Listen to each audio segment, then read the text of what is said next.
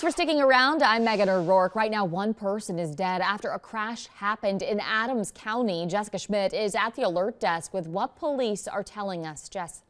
Well, the Ohio State Highway Patrol is investigating the crash and just shared this information with us. They tell us it happened just before 11:20 a.m. on Wheat Ridge Road in Oliver Township.